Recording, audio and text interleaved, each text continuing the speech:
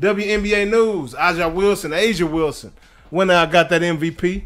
Like she should have. Like she should have. And Caitlin Clark unanimously went out got that Rookie of the Year. Like she should have. Like she should have. So everything all the fuss, like everybody talking what they talking about, man. Hey, and I still say, you know, they didn't have nothing to talk about, man. They trying to make up something to talk about. I'm just saying she should have been on the Olympic team. That's all I'm saying.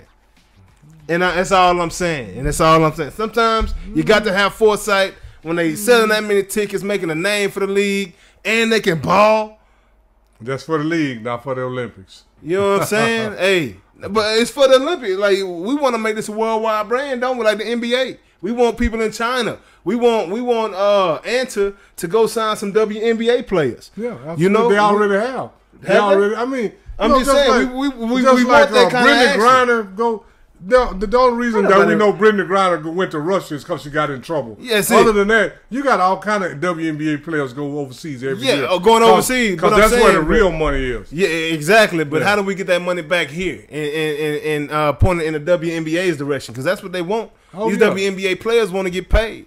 And the fact that y'all just didn't, like, the all that other stuff y'all talking about, Cheryl Swoops, all y'all other haters out there, and I'm going to call you out, man. Because it's blatantly obvious why you hating on the young lady. If she was black, man, everybody be going crazy about Caitlin Clark right now. And I'm going to just say it like that. That's all I'm going to say. But she not. You know? And what I appreciate about it is just that. You know, she ain't stereotypical. You know what I'm saying? Like, you can't, like, she is cold-blooded. And she killing everybody that step in front of her. Black, white, Hispanic, it don't matter. She killing everybody that come in front of her. She didn't have a good first playoff game. That's why I compared her to Baker Mayfield the other day. We ain't seen what she can do in the playoffs yet. Y'all want to, you know, I ain't saying that she's Asia Wilson, but I'm saying the impact she brings to this game from a financial standpoint as well as production for her team and what she's doing for her team that had 13 wins last year, and now they in the playoffs doing what they doing. They ain't seen a playoff game in a minute, man. She different. She's special. Caitlin Clark is exactly what the WNBA needed. And despite what y'all might be saying now that she's first team all WNBA and she's Rookie of the Year, despite what y'all saying now, y'all was hating on the young woman. Period. A lot of y'all for the wrong reasons. But if you was actually looking at her game, she'd have been on that Olympic team. Is all I got to say. That's all I got to say. At that particular point. Now at the end you can say that, but at that particular point I would say no. What you mean? Because we didn't know. We didn't know she was going to be Rookie of the Year. We didn't know all this. You didn't have to know all that about Diana Taurasi for her to be on the NBA team, on the Olympic team. We saw enough from her at that point. But this is the thing. When Diana Taurasi came, they didn't have the caliber of players that they got on the team now. Regardless. That's all I'm saying. Even at that point in the league, it was some cats that was on the team that hadn't played a game yet in the WNBA that was on the Olympic team.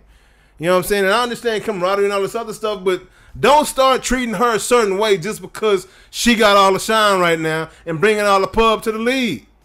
Y'all, she was getting treated a certain way because of who she was and what she brought to the table and how much pub she was getting. If she came on in as the same way Diana Taurasi did, when more of the attention was on Gino Auriemma versus Diana Taurasi, you know what I'm saying? Because Taurasi wouldn't know, and I say Diana Taurasi, I ain't got nothing against her. I love her. She's a great player. She did a lot for the league as well. But she ain't Caitlin Clark. I don't care how many national championships she won. She ain't Caitlin Clark from an impact standpoint on the WNBA. So they penalized her for who she was. That's all I'm saying. Everything is different now than 15 years ago. Yeah, it's softer now. Another reason why Caitlin Clark should have been there. Well, yeah, I mean, I'm just saying the media, the attention, social media, and all that is way larger than it was then. You know, and I'm gonna say it like this: like you say, Diana Taurasi is not Caitlin Clark. Caitlin Clark ain't Diana Taurasi either.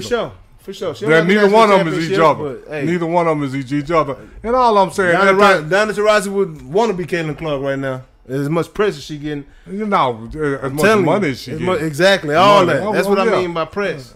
Press dollars. Yeah. Press media coverage. Yeah, absolutely. Magic Johnson probably wish he was Steph Curry. Yeah. All the money Steph Curry getting, not to. Yeah, no doubt. I mean, I'm just saying. That's a fact. Yeah, I mean, yeah.